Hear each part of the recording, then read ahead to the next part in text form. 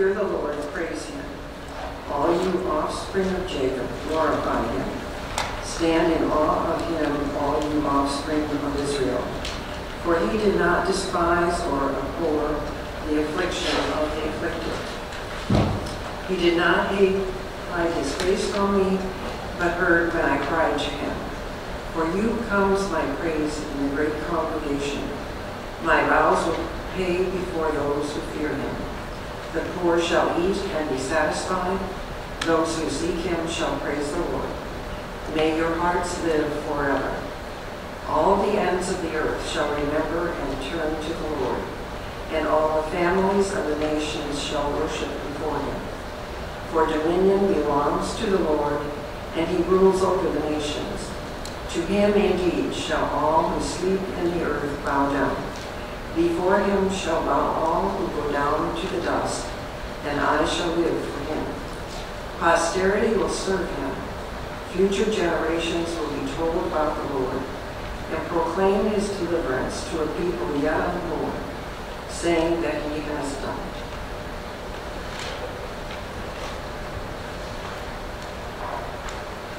Our second scripture this morning comes from the book of Genesis, the 17th chapter, verses 1 through 7 and 15 and 16. This is the relationship of Abram and Sarai and God and the covenant. This is actually the third covenant God is making with Abram and Sarai. The first one being before he left to go on the journey that God has provided. The second one is somewhere in the midst. The covenants are all the same. This one, interestingly enough, has the fulfillment attached to it. So listen now for God's word to you, coming from the Common English Bible. When Abram was 99 years old, and the Lord appeared to Abram and said to him, I am El Shaddai. Walk with me, be trustworthy. I will make a covenant between us, and I will give you many, many descendants. Abram fell on his face, and God said to him, But my covenant is with yours. You will be an ancestor of many nations. And because I have made you the ancestor of many nations, your name will no longer be Abram, but Abraham. I will make you very fruitful. I will produce nations from you, and kings will come from you. I will set upon you my covenant with you and your descendants after you in every generation, as I have an enduring covenant.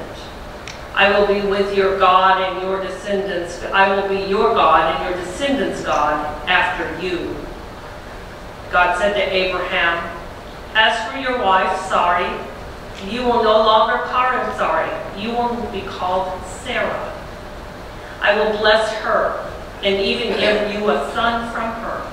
I will bless her so that she will become nations, and kings of people will come from her. The word of God is among us. This is the word of God for the people of God.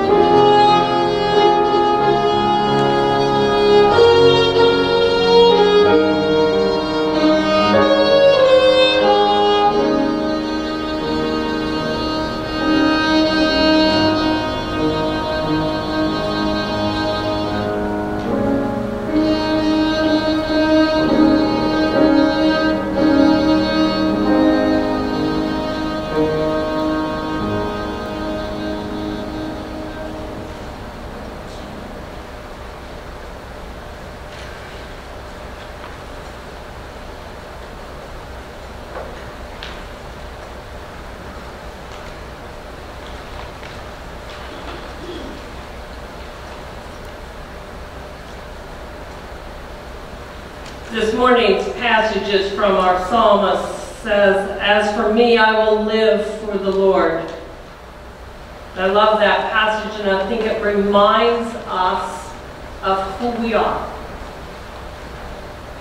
And it simply then changes us into God's people, called to bring wholeness to the lives of others, generation to generation. Have you thought about what you want to pass on to your children, grandchildren, nieces, and nephews? What will you give future generations? I have a special spot on my bookshelf for books that my grandparents have handed me down over the years. I have my great-grandmother's confirmation Bible. I treasure my grandfather's old Bible and hymnal and Book of Common Worship out of the United Methodist Church where he was a pastor. Depending on your family history, most of you have at least a few of those old treasures that have been passed down from generations before. For some, it's a really special care that happens that a wedding ring is passed down, or a chess set, or old pictures. Other items I think we pass without much planning and less care.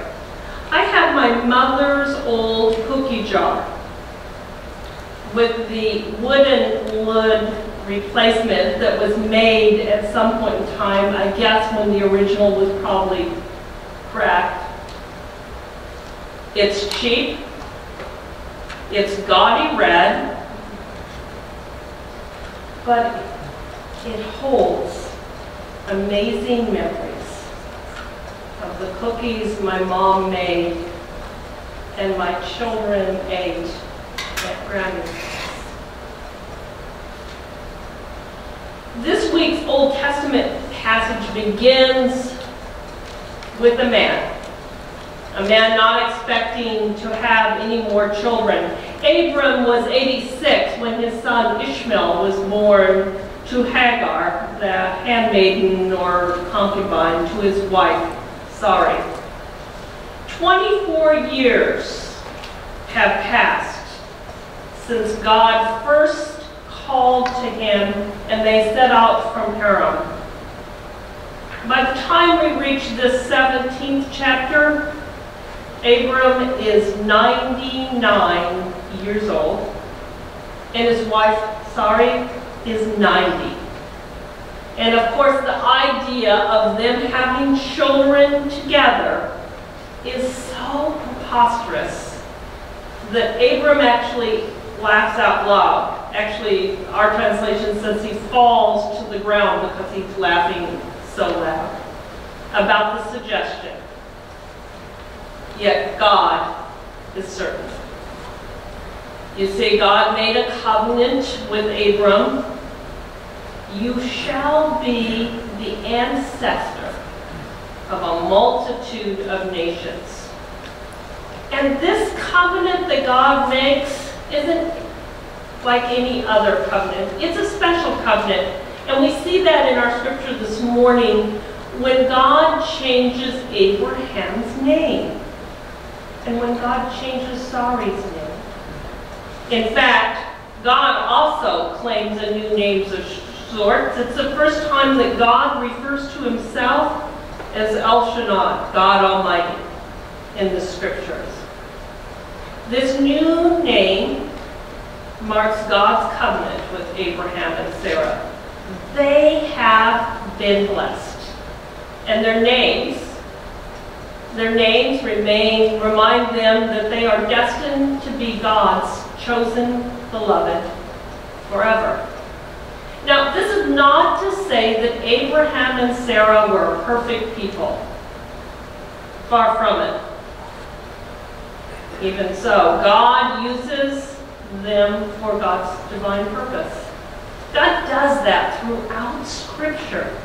Using others that people see as too old or too stubborn or too broken but God sees just as ones that God loves and then blesses them.